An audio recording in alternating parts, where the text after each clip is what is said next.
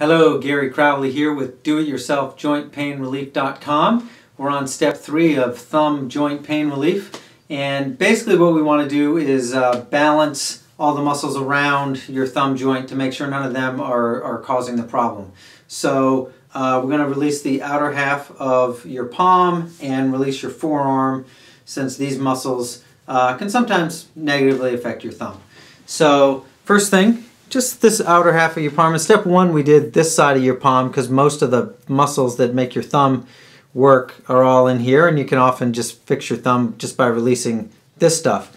But out here we got a few beefy muscles that can be causing problems, and you press your thumb around in here, and if it's tender you want to either do a press hold move or a press pull release on that tissue. I usually face my palm toward me and do it, just so you can see. I like getting my thumb in there. You can get your fingers in there.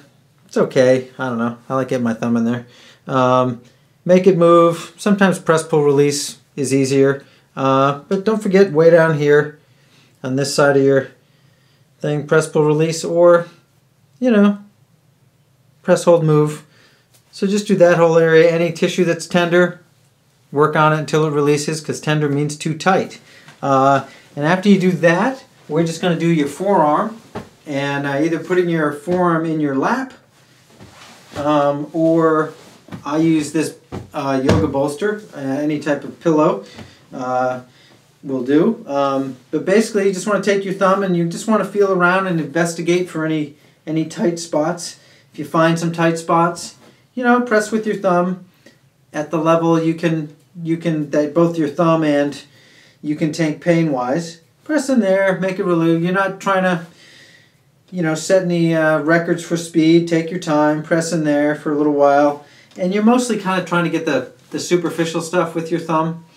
And then, after a little bit of doing that, we take your opposite forearm, just this first, not the point of your elbow, but this first inch and a half of your forearm, and you want to lean, press into the flesh, this nice belly of your forearm.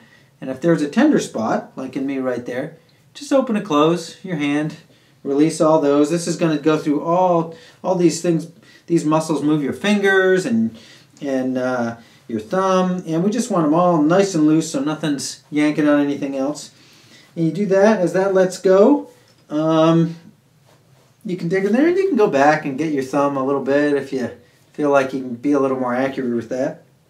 But as you release that, we'll turn your arm over and we'll do what we would consider the top of your forearm. You know, I would usually face it toward me. Get your fingers in there and then flex your hand back towards the top of your forearm. Find a tender spot. Dig in there with your fingers if you can.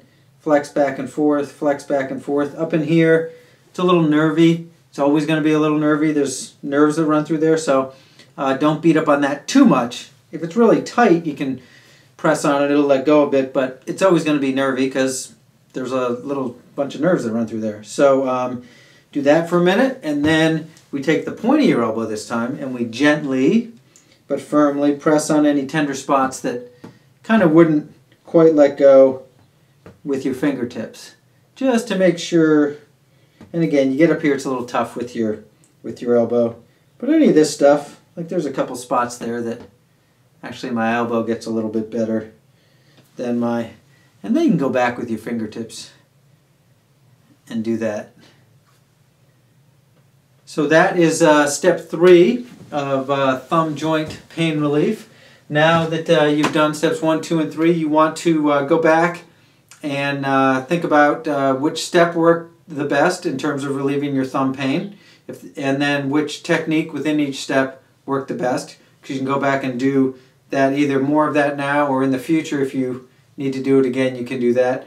You also want to assess what muscles and what techniques where you found the tender spots that maybe still need a little more work, because now that you've released a bunch of other things, sometimes you go back and they'll release, or sometimes you just give them a little time and your brain kind of gets to reset a little bit. You go back and suddenly things will release. But assess what worked for you and what needs more work, and go back and do what you can. And I appreciate your time. I look forward to hearing how it goes. Thank you very much.